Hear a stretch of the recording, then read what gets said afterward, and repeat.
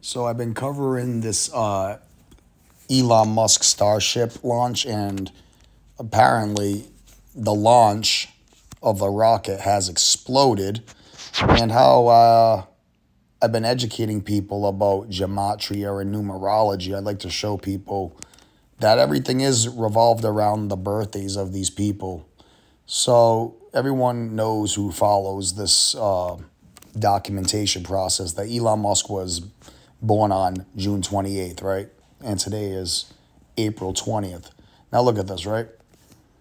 Measuring from today to his upcoming birthday is a span of 9 weeks and 6 days. And look at this. Just using A is 1, B is 2, C is 3. Failed launch, right? Failed launch sums to 96 in gematria.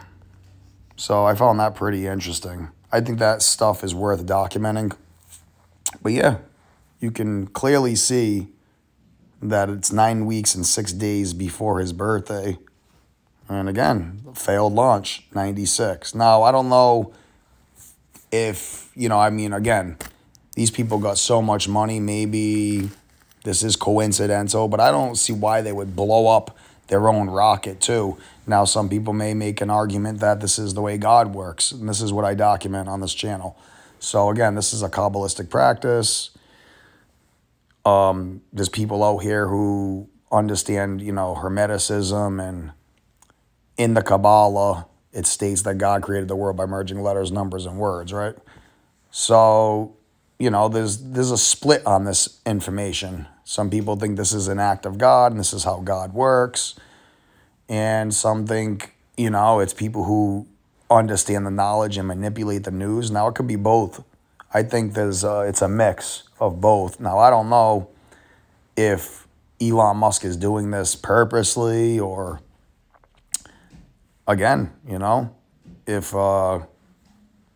God, quote unquote, is mad and, making these events occur by the numbers. But how perfect, right? 96, 9 weeks and 6 days before his birthday. Okay. And again, like I showed in my previous videos, on the 110th day, Starship 110, Elon Musk 110. And I'm sure there's a lot of other things too. I guess, for the sake of not making the video too long. But there it is, 96. What do you know?